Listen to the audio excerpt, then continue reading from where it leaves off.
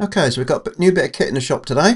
The Relilaser Cutter Cleaner Welder and the 70 watt blue diode cutter, and you can mount the laser cutter on the gantry. So this is going to be quite exciting. So let's have a little look round. First of all, your normal hole for the spool. You get a 5 kilo spool in there. Got your twin rollers sprung loaded, which is nice. Around the back, got your usual ports. Got your interface port, your gas in, on-off switch.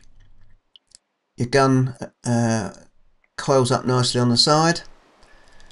Now this gantry is quite big. It's about just over 1 meter wide or square, with an 800 by 800 cutting bed, and that 70 watt diode is, I'm assuming, a Sculpfun diode, because this is in association with Sculpfun, as you know, quite a well-known manufacturer.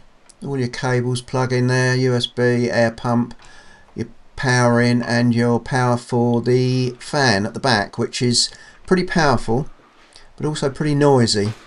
It certainly sucks the air out, or the fumes out, which is only a major problem when you've got an open gantry like this. You need plenty of ventilation.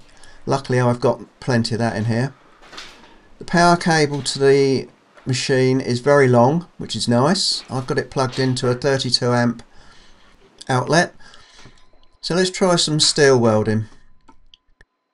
We've got 1mm carbon steel here.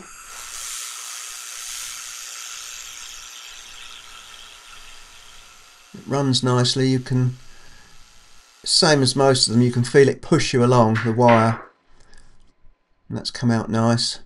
It does take a little bit of getting used to, getting the angle right, but oh, come on, focus, focus, focus, focus. Hang on, I'll zoom in, maybe that'll help. Come on, zoom in, not out. There you go, you can see just about. That's quite nice. Right, let's try some stainless. This again is 1mm.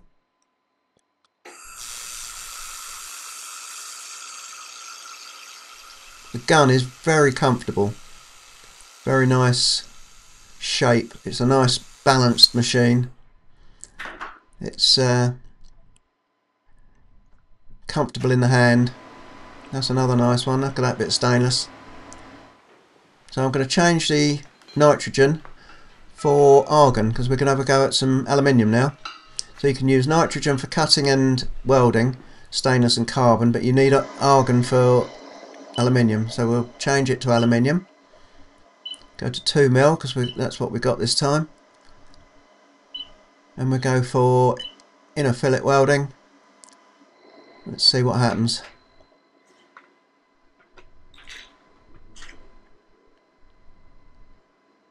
Obviously I changed the wire in between. This is I think it's 5356 or something like that. It's the harder one of the two, so it pushes up the liner easy. It's getting a bit warm, that. Yeah, if you use a softer wire, it can bird's nest and doesn't push up the wire, up the feeder very well. But this one does. Oh, that's very hot still. Look at that. That's nice. I've never been any good at aluminium welding. Let's have a little look. Even with the TIG, I'm hopeless at Ali. I'm just okay with my spool gun, but that is going to be a game changer for me for aluminium. Laser, switch to cleaning mode. Cleaning mode is already. So that was the voice control. You can ask it to do several things: turn the power up and down, switch modes, which is quite handy if you're quite a way away from the machine where you're working. As you can see, this cleans quite nicely. I don't know if there is a set distance you should be away, but that worked pretty well. Quite impressed with that. That's the first time I've used the cleaning mode. Bit of a wire brush over that and it'll be pucker. So let's try some cutting. This is what you've all been waiting for. We've got it set on cutting. Everything else is at 0 except obviously for your power at 100%. So we've mounted the gun on the gantry, and we've now changed from nitrogen or argon over to compressed air from the old compressor, and we're running at quite a high PSI, running at 150 PSI. Now your focus, press your down and your autofocus together, and the gun will sense, I don't quite know how it does it, but it'll come down to the material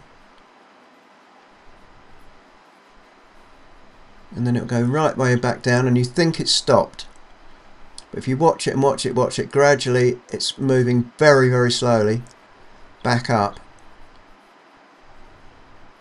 and all of a sudden you'll get a couple of beeps and that'll be it, done. It's confirming that it's done its thing.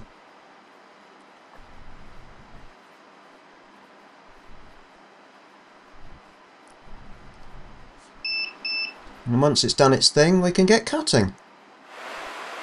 So let's click start.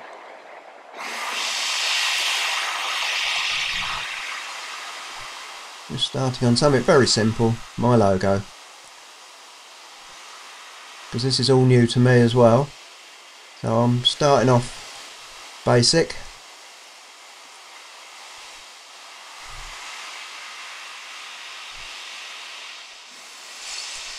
I've never used one of these gantries for diode cutting or anything, or engraving. I've never experienced one, so I've had to learn Lightburn.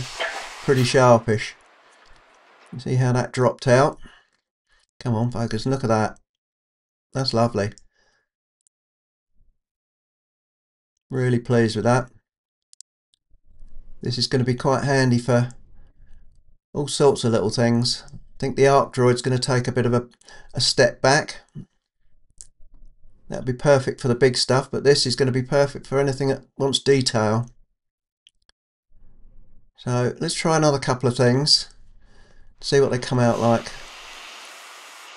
Now this, I normally cut at about, I don't know, 10 or 12 inches tall, and as you can see it's tiny.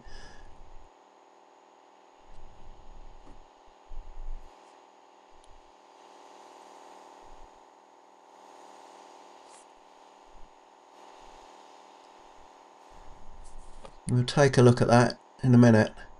I just want to show you one more. Now this is something I use on quite a regular basis. I normally cut these out with the plasma. I just wanted to see what the difference is between that and this.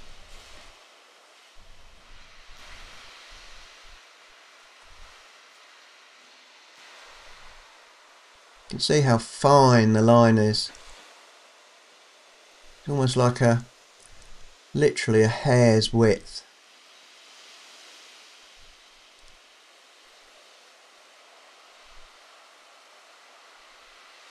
And it's not particularly slow. This is 3mm steel.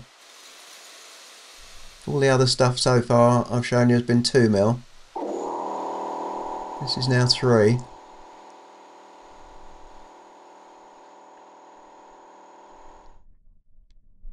Look at that, everything just pops out.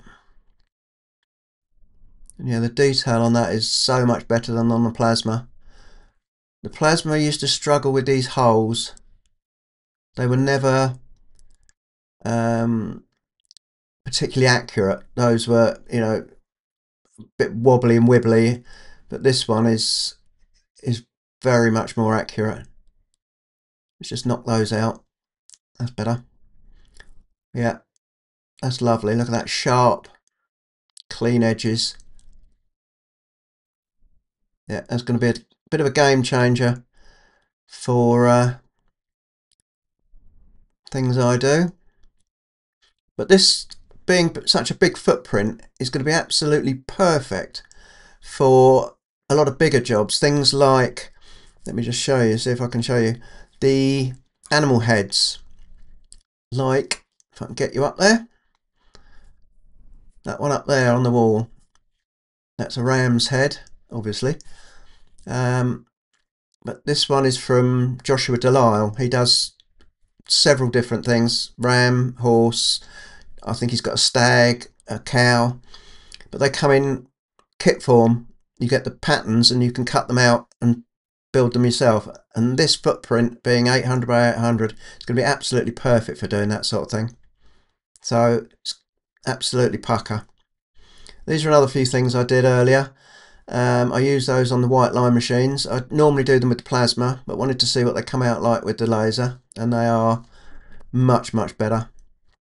That, as I say, I'm quite impressed with that. I just wanted to do small, everything small, so I could get detail, or see how much detail I could get, because this is going to be great if I wanted to do sign work. And like on these hairs, the detail there, I normally cut them about a foot long. That bar in the middle of that's under 1 millimetre wide. It's just incredible. And the crow's legs are even narrower. The detail on there is phenomenal for what it is. And so I normally do them about 10 inches to a foot tall. And that is incredible detail. So I'm very impressed. And so all out of 2mm. I think it will. This is the 900 watt version. They are going to be doing a 1300, which will do much thicker. That's 3mm. And this is a Kickstarter project, so it hasn't actually come out yet. As I say, it's in association with Sculpfun, and it will be on Kickstarter soon. So I shall put the link in the description. So go down and have a look. Go and have a look if you think it's something that you could use. Let's try the diode laser. I've never used, as I say, one of these before, so I've been learning Lightburn, but obviously many of you will be very familiar with these. But so I'm just going to skip over this quite quickly. And like I say, Sculpfun, I think, is the manufacturer or producer or whatever it's one of their lasers, so I think it will be pretty reliable.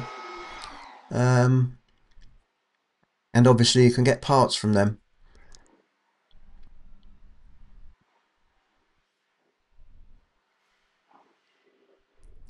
That didn't take long, even though I sped it up.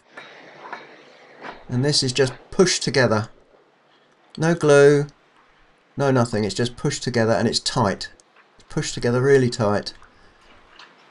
Very sharp edges, crisp, clean, not overburnt.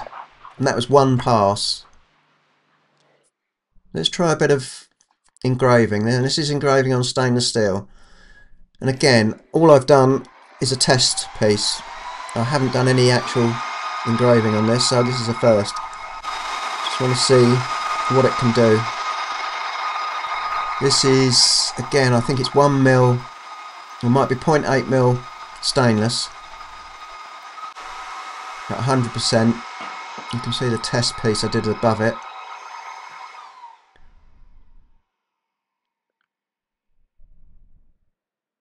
And that's engraved pretty deep.